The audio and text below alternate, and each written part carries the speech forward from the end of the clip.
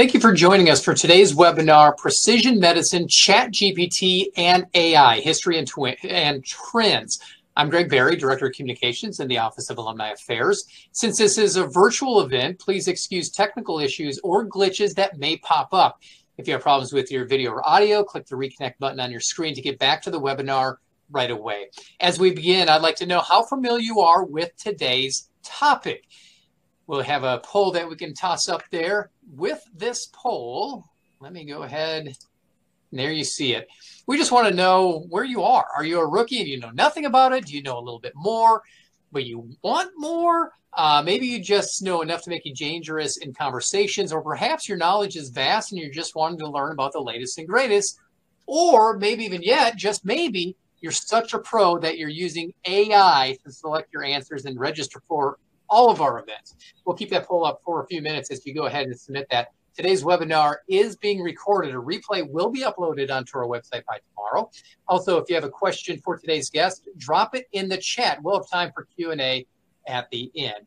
And as I look over at the poll, most of you know a little bit about AI and ChatGPT, all of this technology, but want to know more. And one of you, 1% of you, you know what? AI selected this for you. Today, we are extremely excited to welcome Dr. Jake Chen. Dr. Chen is the Chief Bioinformatics Officer at the UAB Informatics Institute and a professor of genetics, computer science, and biomedical engineering. He earned his Master of Science and doctorate in computer science and engineering from the University of Minnesota. At this time, I would like to formally welcome Dr. Chen to our webinar series. Dr. Chen, it's great to have you, and the platform is yours. All right. Thank you very much, Greg. And even though I don't get to see all of you from the other side of the computer screen, but I'm pretty sure you're very excited, not because of me, but because of the topic that I'm going to talk about today. As you can see, it spans a huge range of topics that are all buzzwords of today. And given that the UAB is a medical research institution, we have lots of interest ourselves as a researcher, how to use this increasingly powerful machine learning, artificial intelligence for doing everyday research, biomedical sciences, and also translate those research into clinical practice. So today I'm going to actually go from 10,000 miles to very much of a details of exactly what we're doing. And I have more content than possibly fit within the 1 hour format. So I might actually ask Greg to help me skip the slides and from time to time. All right. So I think the ChatGPT really caught the general public by surprise because it's tremendous language skills, right? Here I'm showing a Chinese poem that I grew up to learn. It's 白日依山尽，黄河入海流，欲穷千里目，更上一层楼. It's a very inspirational Chinese poem that is actually illustrated as this picture. A poet look at the sunset and try to climb up one more stair to look farther beyond into the horizon. And he know that only by climbing up higher and higher will he see farther into the distance. And there's a translation done by ChatGPT. It wasn't even GPT-4. It was the GPT 3.5 that says 100 days to admire the mountains and the yellow river flows into the seas without bend. To see 1,000 miles, ascend once more and climb to the top of another floor.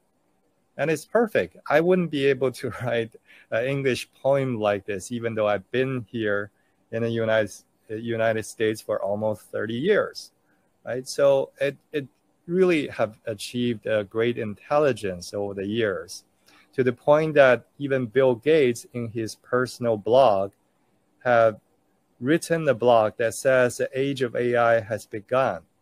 For what many of you probably did not know, Bill Gates was sitting behind the OpenAI boardroom many times, and he was very doubtful until the last moment when ChatGPT 3.5 was alive, and he thought it was just a gimmick, a toy, and may take us maybe 5 or 10 years to get there.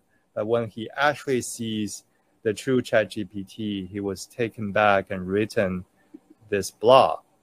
And there's a particular example I want to show. I don't know if I am able to play this.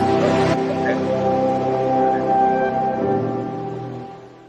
Low-dose computed tomography, or LDCT, is an imaging technique widely used to screen for lung cancer.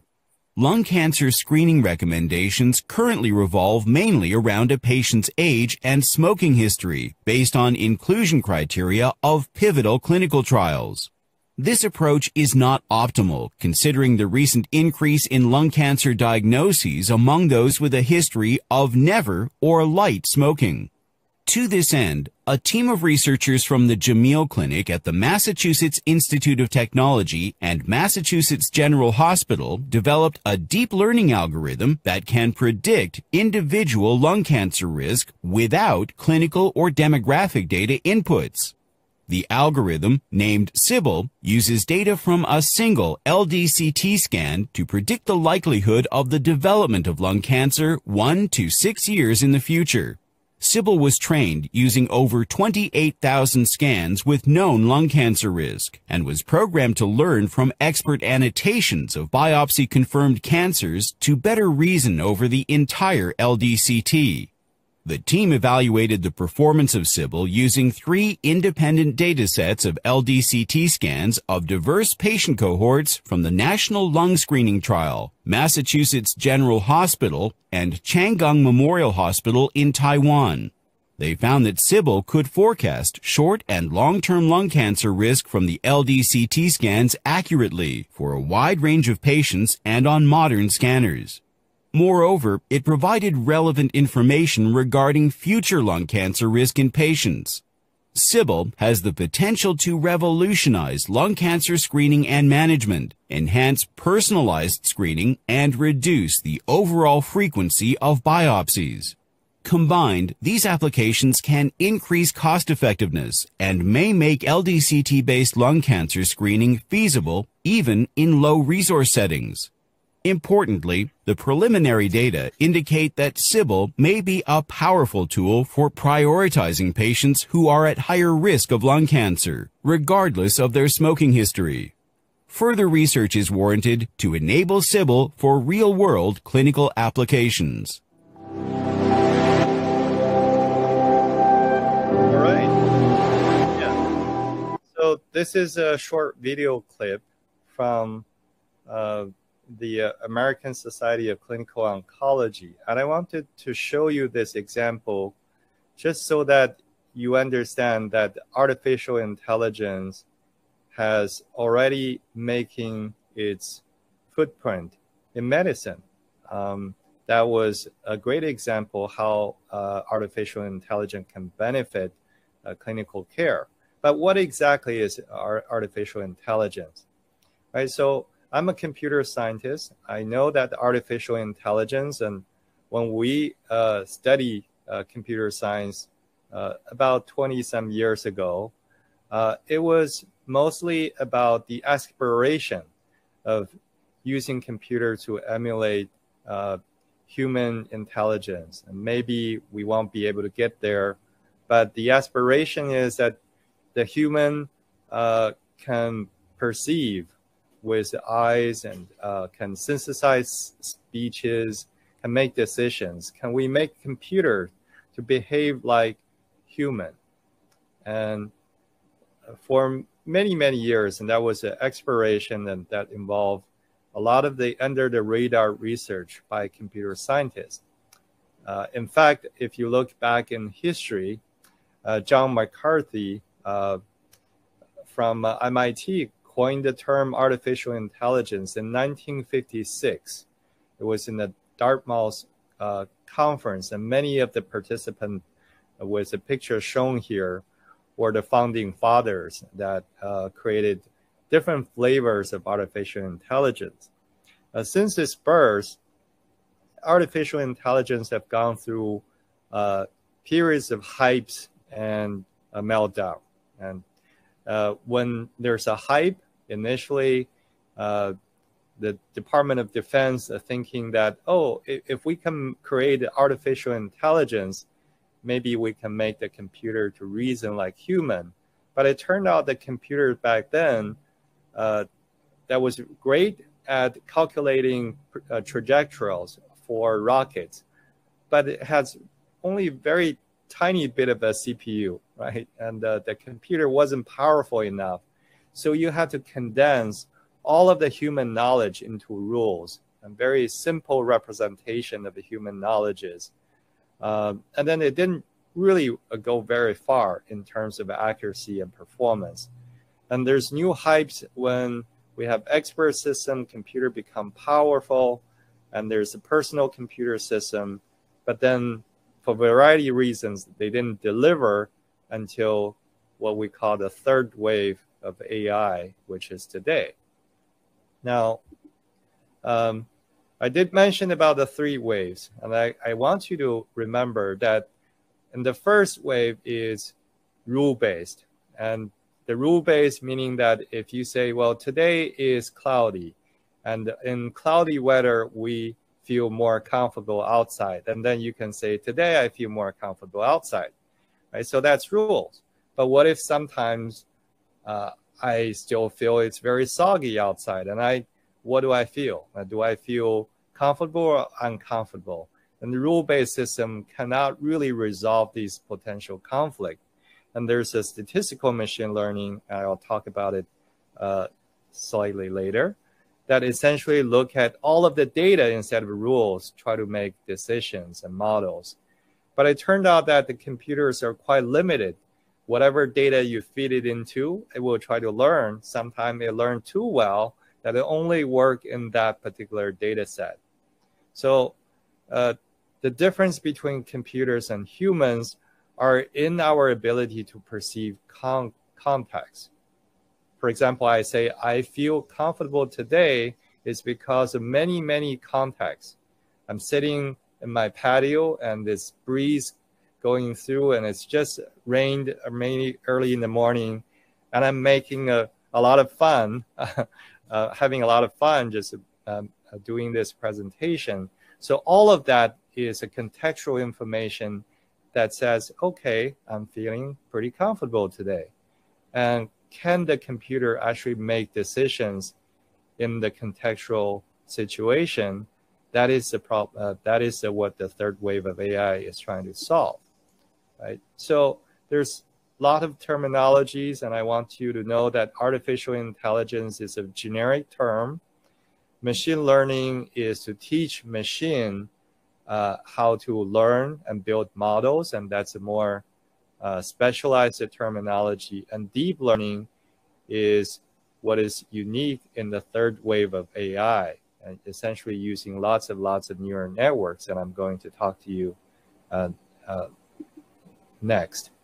So in the first wave, for example, one of the person that I actually still network with came up with expert systems in biology and medicine, right? He was a chair of Department of Biomedical Informatics at Columbia before he retired.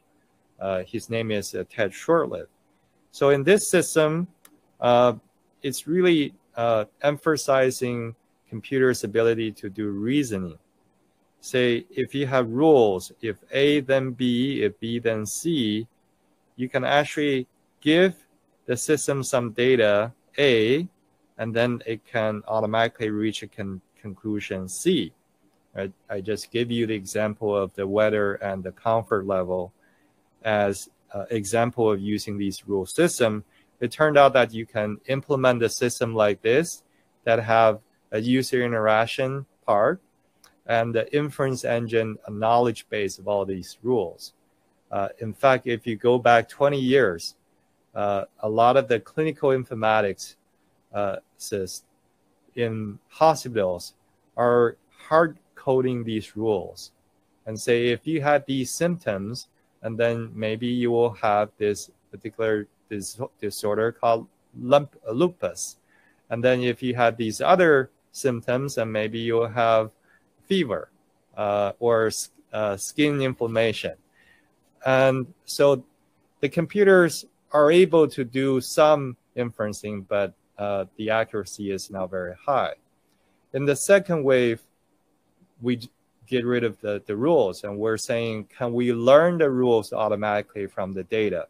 For example, there are these dots that are forming two classes, and you have to actually draw a curved line to separate them in the two-dimensional space. That's called a classification, right? So if we want to classify it, and then in this 2D space, you have two attributes, X and Y, right? Maybe one is the weather, the other is the location. And then you try to predict that the people are feeling comfortable or not comfortable today. The most common approach is to convert it into a linear kernel, which is a line, that's a linear line with some buffer, and then you try to do the classification. There are many, many techniques. I won't talk about exactly how they achieve this, but essentially it's all data, and then it's all labels. And then on the other hand, if you can actually learn from these data a set of rules that looks like the rules in the expert system, the computer really achieved the mastery of the classification subject. For example, you can say survival of passenger on the Titanic. If you learn from the data, and then you can come up with this rule-based system called the decision trees. If its gender is male, age is actually, certain ages, and whether you have sibling or not, and then it will say that, okay, the passenger will tend to die on the ship or not. Okay, so as you can see that there are actually two completely different approaches. One is to use a language model concept and try to do classification. For example, in this particular example, you have Apple, and you're saying, how do I use the languages? And then reason, what is an apple? You can say where it's coming from. If it's coming from an apple tree, it's an apple. Right? What is the structure? And we all know what apple look like. And what is the label from maybe the grocery store? And then from this, you can finally conclude that this is an apple. So this is what we call the symbolic approach, using human languages.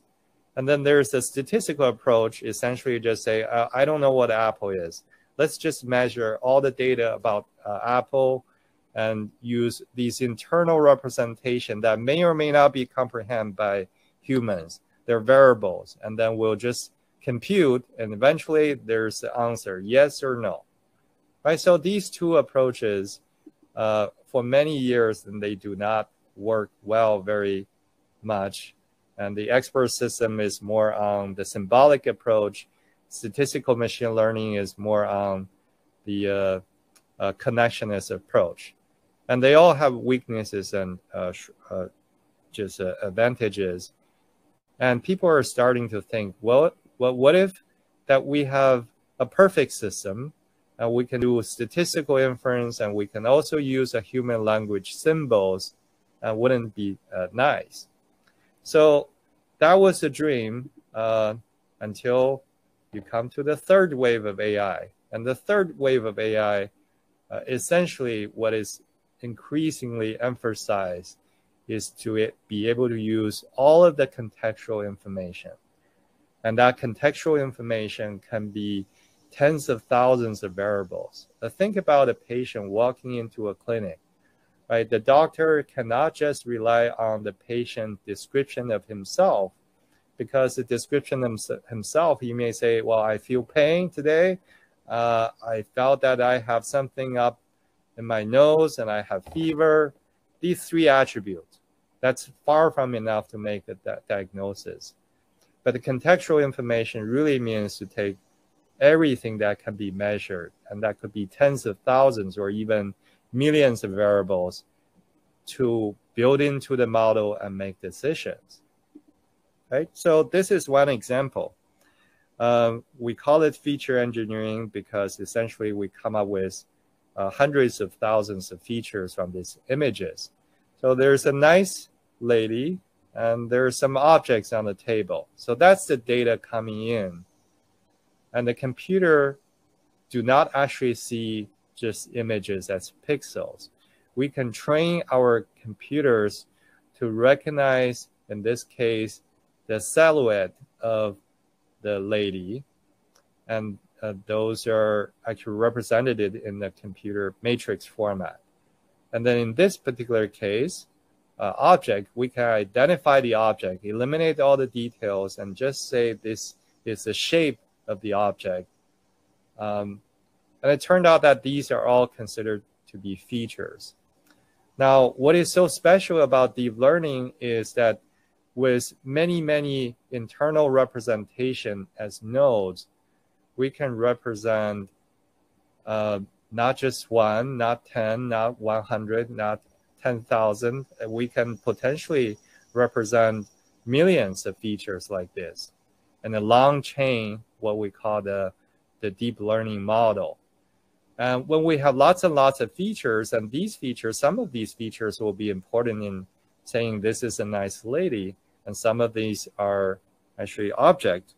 And therefore, we can actually pull these features and then in the end use these features to make a decision.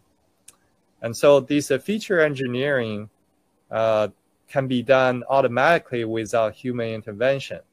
And sometimes there's an explosion of features, and therefore we don't even understand how the computers were making the decisions. Just like in our brain, we have 100 billion brain cells, and then we don't understand how we were able to speak perfect language. Maybe mine is not perfect, but some people are. But then there are lots of connections that are happening in between. We don't really understand, but we understand that it's highly accurate once the model is built. And then how does it work? So underlying these feature engineering nodes is this little artificial representation of neurons. So each neuron can do very, very simple tasks, right? So you have a bunch of variables, and then each of the variable will contribute some weight, significance, we call it weight. And then we build a function, and it's called a sigmoid function. The sigmoid function, and the very low level of values, it remains almost like a zero level. And once you reach above a threshold, and then you can actually get closer and closer to 1. So it has a very nice property, and then we use this sigmoid function to output the variable, and then this sigma essentially will say, with all of these input, have I made a decision that this is either 0 or 1 case, right? So it's awfully a simple representation, and the scientists have already figured out a way to use a bunch of these neurons to represent the data and the truth about the data, that essentially the decision you want to make. So, for example, if your actual answer is like these 2 dots, and there are some decisions about the patient is having cancer, not having cancer, the system will learn from these instances, and then we'll go through these neurons and getting activated with different weights will generate some output. Initially, it's completely bogus answers, wrong. And what we can do is to train the system to go back and adjust the weight systematically, so that when you adjust it, you can evaluate how close your adjusted output is to the actual answer.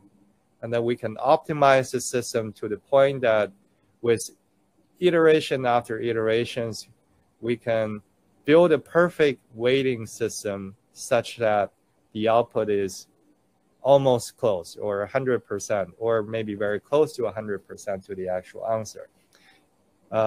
We weren't able to do that when the neurons, layers of neurons are less, but we are able to build perfectly if we have more and more internal features as neurons. So that turned out to be a perfect it seems to be a perfect machinery. It's like we're building our artificial brain using computers. So this is an example from Google Deep Learning Pipeline. Anyone who have any kind of a data, if you have a massive computing framework, and at UAB we have Chia Hut, and I also help build within the Informatics Institute a system called the U-Bright that is essentially using all of the supercomputer. We can input the data, and user can write Python program, interact with the data, and build these deep learning framework. And these deep learning framework, of course, the most popular ones are on the Amazon or Google Cloud. But at UAB, we also have these software that we can execute. And these software will run through this data, build these deep learning models, and we can actually use these models to perform a variety of tasks. So that's really cool, but I'm oversimplifying all of these processes, of course. It turned out that you still have to pre-process the data. You have to learn how to tune the parameter so that the model will learn and avoid overfitting quickly. And then, so that's really very promising. So for an example, if you have 3D images of the heart, or 3D images of the human skull, and you can actually just treat these images as data in the matrix format. You can slice it, and then each slice would be considered as a pixel representation of a data matrix. And you feed these data matrix into very, very deep layers of neural network called a convolutionary neural network. That's the example. And then if you learn enough, you can say, well, what is skull, what is heart, right? So this is a biomedical application. Now, so far I've talked about general AI machine learning, but I haven't talked really about the large language models, which is really the underpinning mechanism of ChatGPT. Now, you may say, well, is large language model a deep learning model? The answer is yes, but it's a very specialized, because it will take the language translation task or any task related to human languages, understanding human language, generate human language, manipulate language, summarize report, do translations. And these are very, very generic tasks. And then you can build this a large language model that can solve many, many tasks without building a specialized convolutionary deep learning neural network models. So how does what is this a large language modeling all about? So I'll give you one example. It's a fill in the blank example. So the women went to the store and bought a what? Shoes. So you think about this, it's almost like a game of Jeopardy or double Jeopardy. So you have to fill in this blank, and the computer will actually have to learn from many, many texts to say, well, maybe I would say a pair of shoes, or a cart of shoes, or a bag of shoes. What would you fill it out? Right? So if you ask this question, then ChatGPT can answer it perfectly.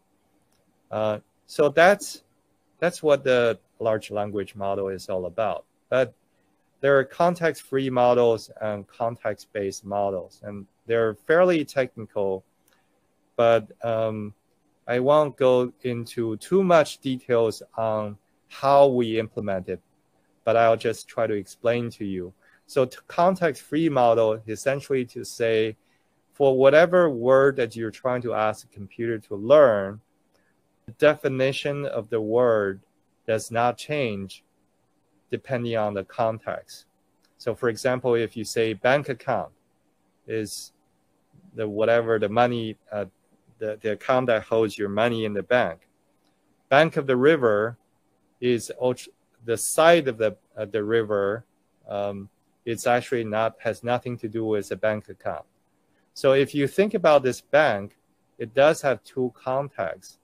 But in a dictionary, the way that it resolve it is to say context 1 and then context 2. But in context-free model, you completely eliminate the potential two different contexts. So that's not very good. Context-based model is to learn what exactly is the meaning of this word bank in the context of a sentence. You can do unidirectional, go from left to right and say, I access the bank. If you hide it, the future word, you probably still don't know what the bank really mean until you go into I access the bank account. Oh, you say, oh, okay, this bank is in the first context. But the bidirectional models will look at a bank account first. Oh, you say, oh, okay, I already can resolve it to this implications, and therefore there's no ambiguity.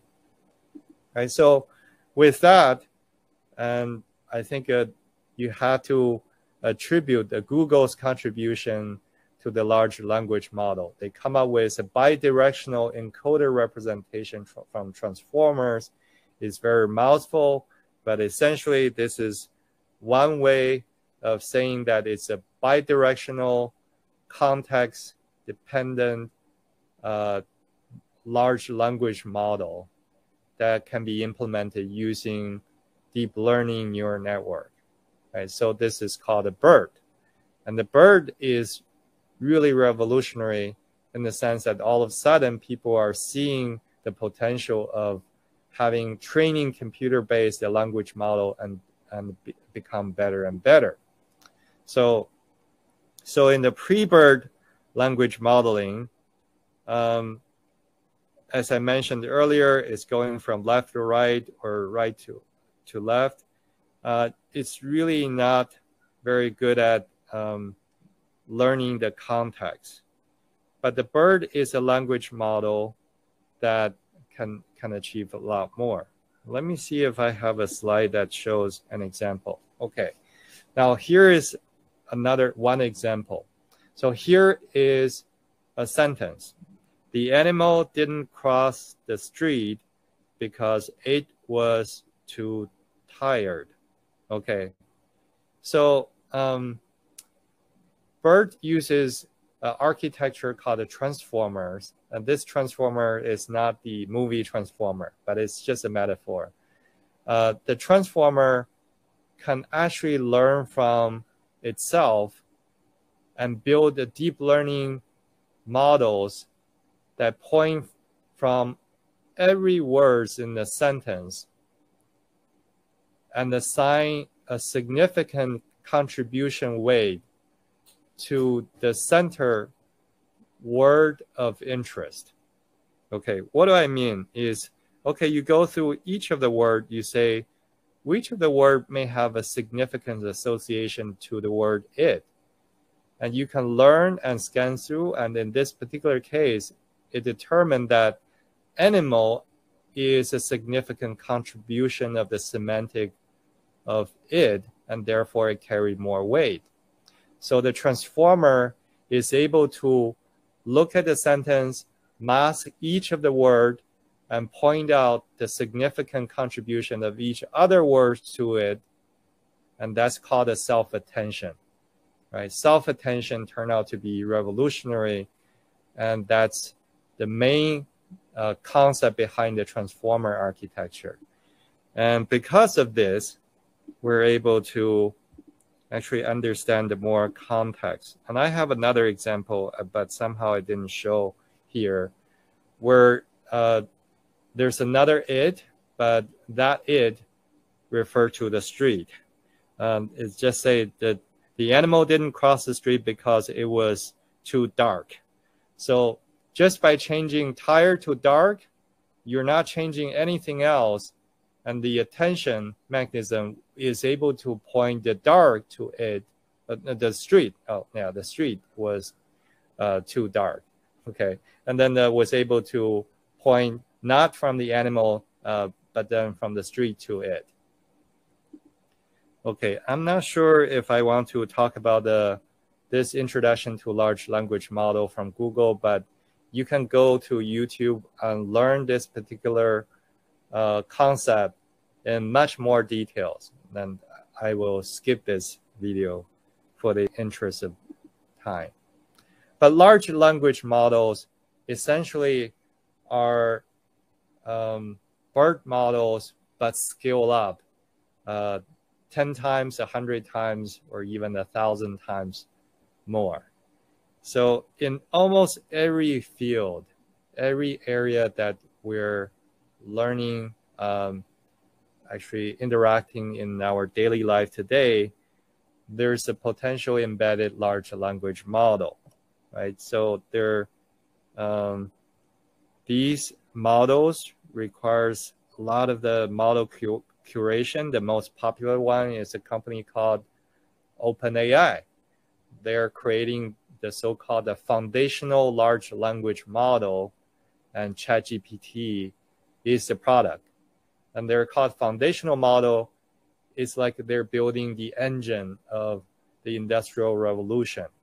They're saying that these models, language models, are so powerful, we can build it once, train it with hundreds of millions of dollars, and hopefully a company that doing coding, copywriting, they can just fine-tune such model and use the API of ChatGPT, and then decided to deploy it in their own context.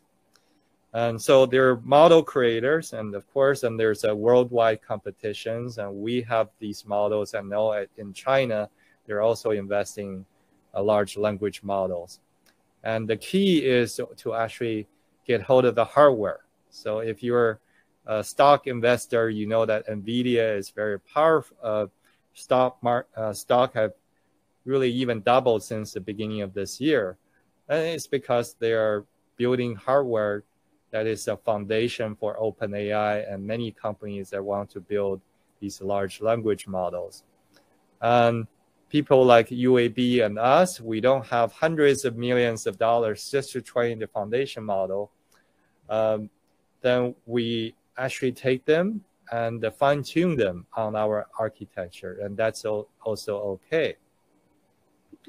And so in that process, and I give you a sense of how these large language models have evolved in size. In 2018, the largest language model is Elmo, is 94 million, these so-called tokens, or essentially that's the size of the model. The tokens roughly can be mapped to the number of neurons you have. And in the BERT large models, in 1 year later, we're reaching billions. Right, another years later, and then 10 billions, 11 billions.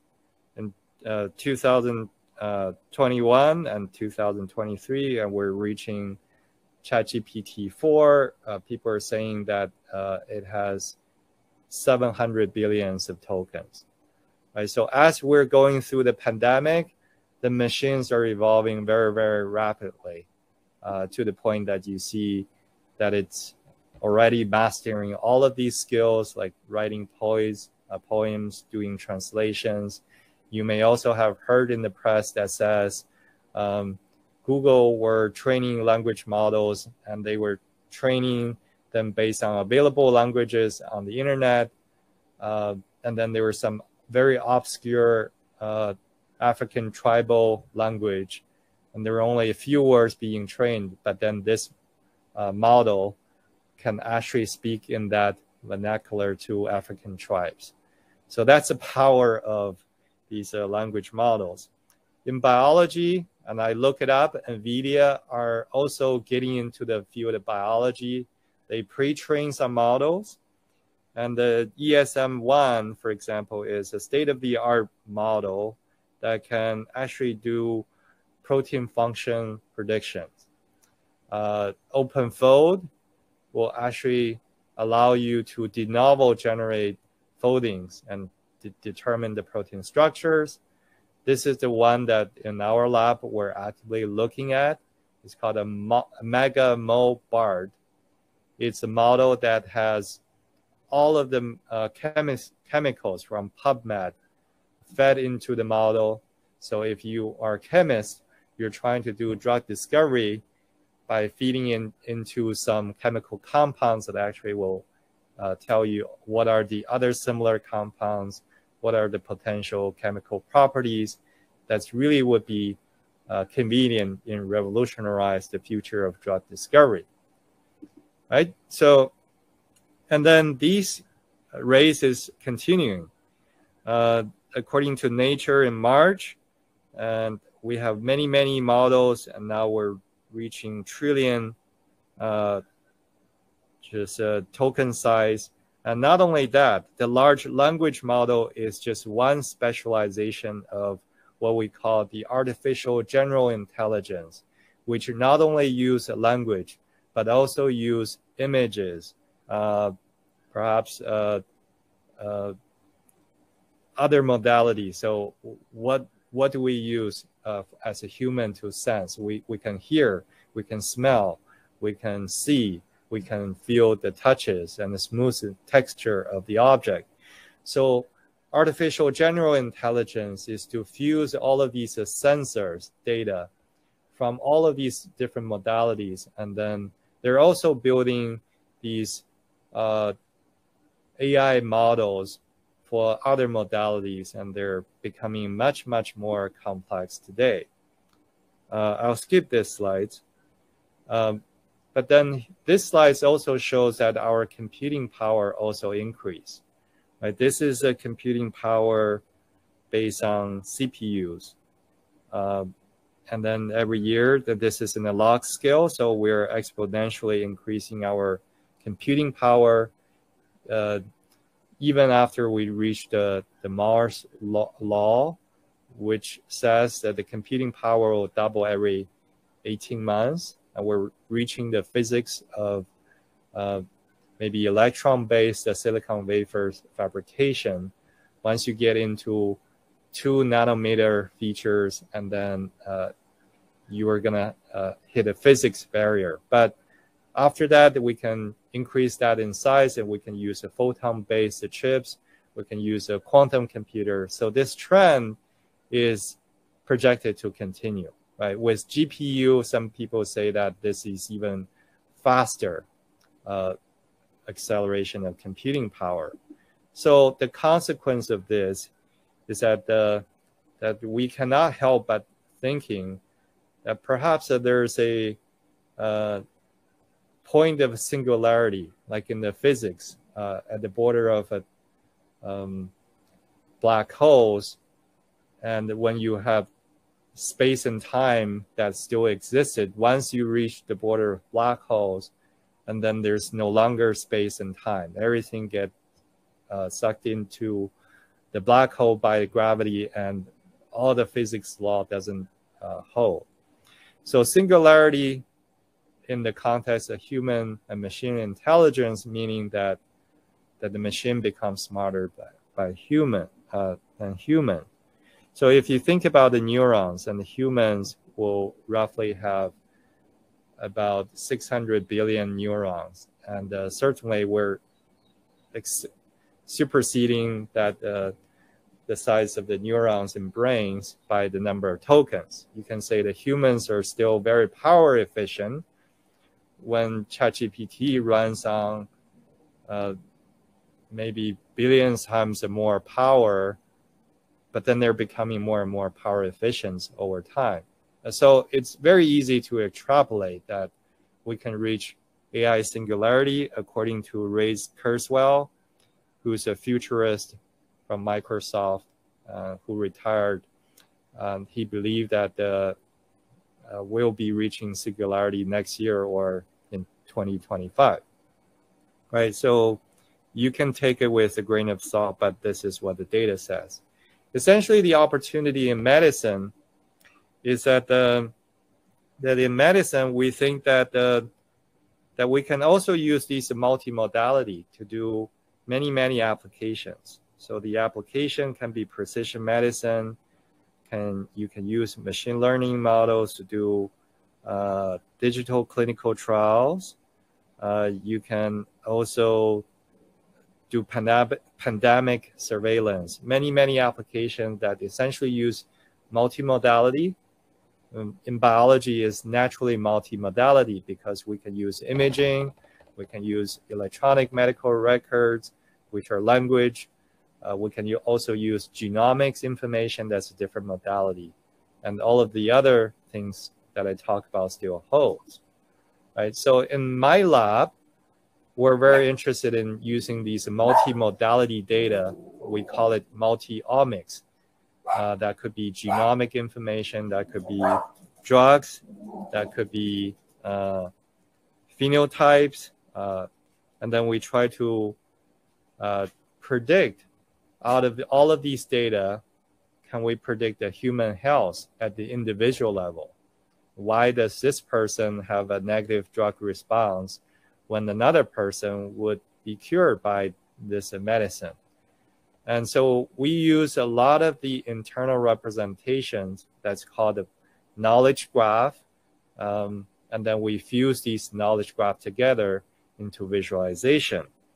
So I want to, actually, I probably don't have time to talk about the details, but I want to show you that in precision oncology, people have talking about using single modality, like sequencing the tumor, finding where the mutation lies, and determine whether you can share the drug for different type of cancer since they share the mutation. Like the EGFR is a primary mutation for brain tumor as well as a lung cancer.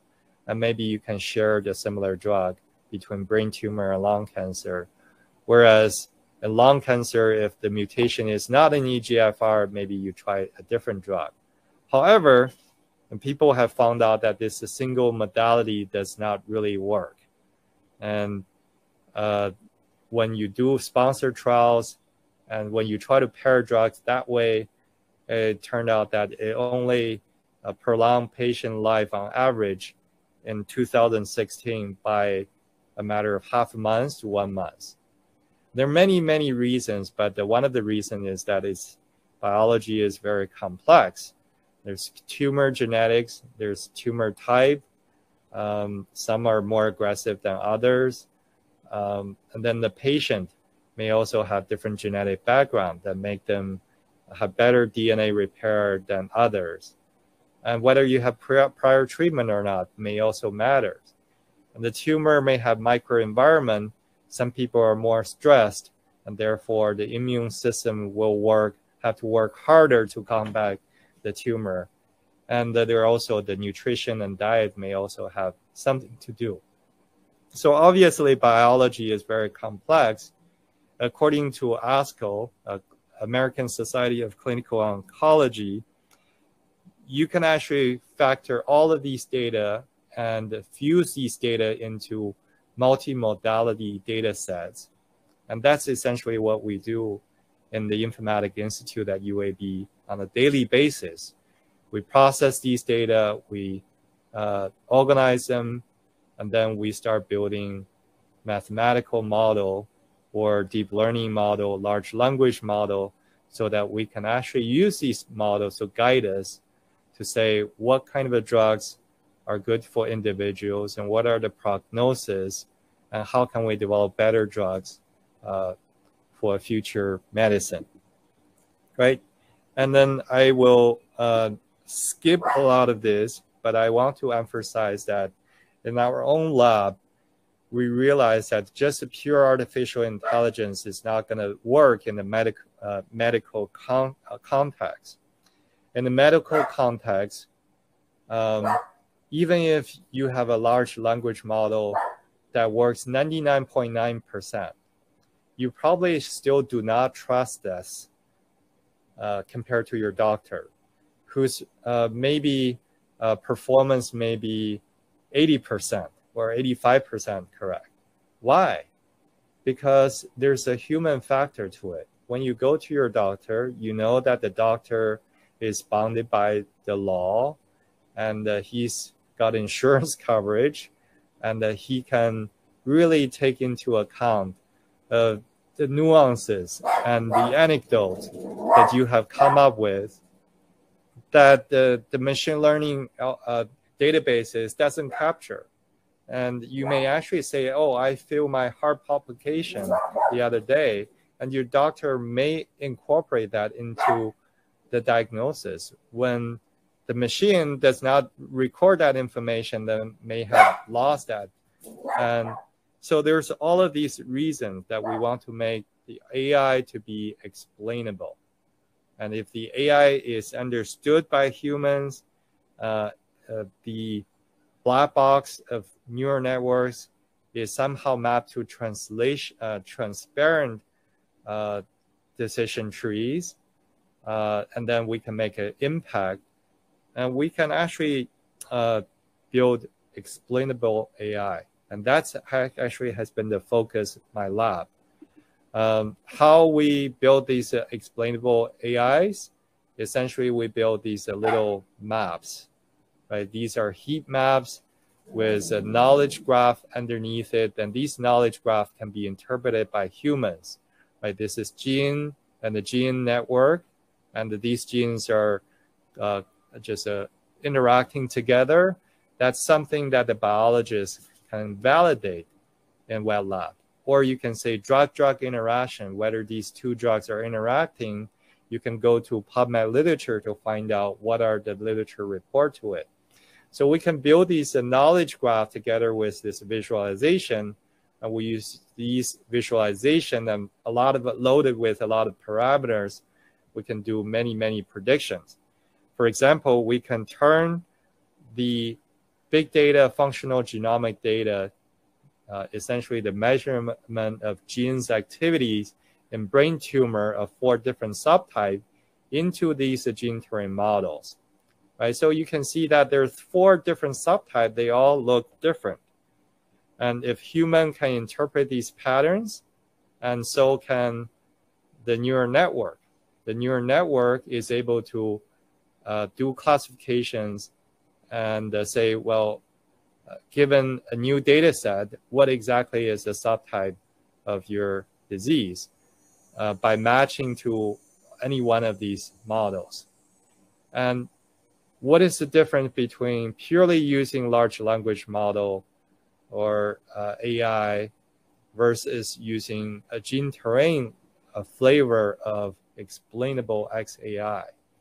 So the gene terrain flavor of explainable AI is able, we are not only able to see the features, we can also zoom into the detail to see what are the underlying genes, what are the underlying gene signatures, and all of the underlying gene expression values, so that when we are making decision, we know how it works.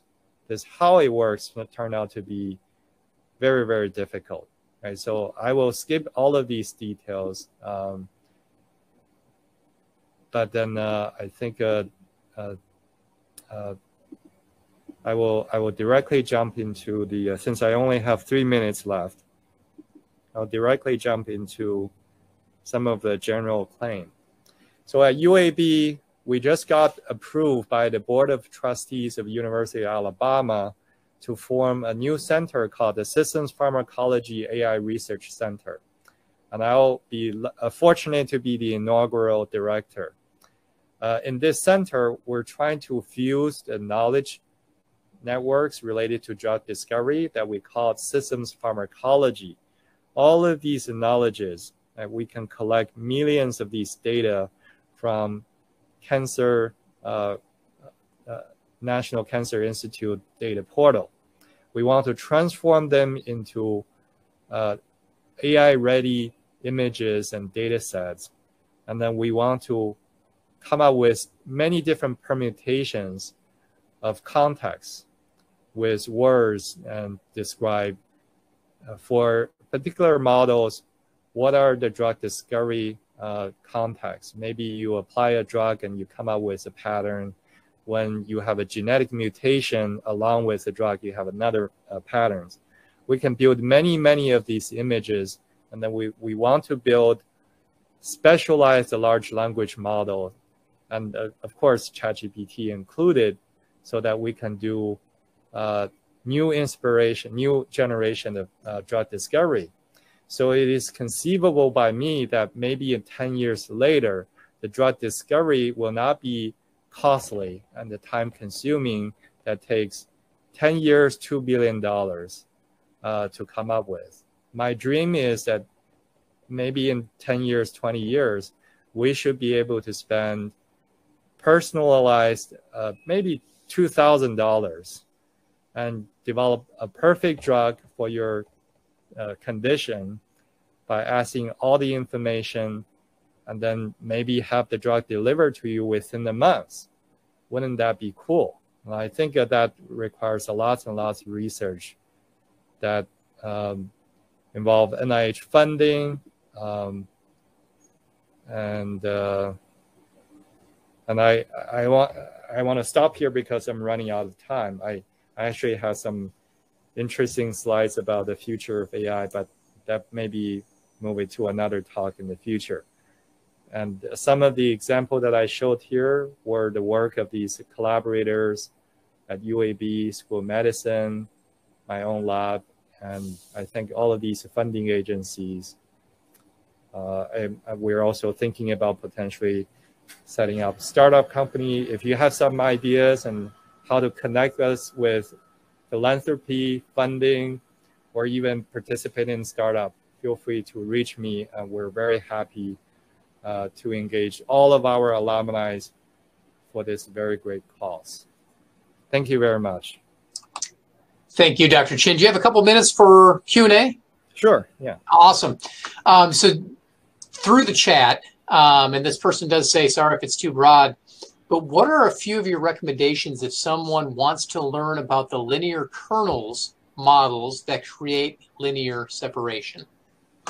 Yeah, I think if you take any of the university level courses, like machine learning, at UAB, I know that there are several schools, every school offer traditional machine learning course in the business school, in computer science department, in engineering.